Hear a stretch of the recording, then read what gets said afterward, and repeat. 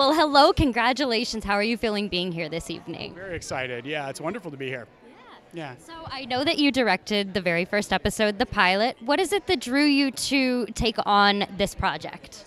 The writing was incredible. The characters on the page just jumped alive. I saw it in my head as I was reading it, which is incredibly rare. And it just felt like I hadn't done anything like it or seen anything like it.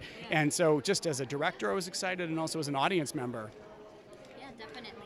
What do you think that the audience is going to gravitate to when they see a series like this? It's so dark, there's so many twists and turns. What do you think that the audience will really connect with?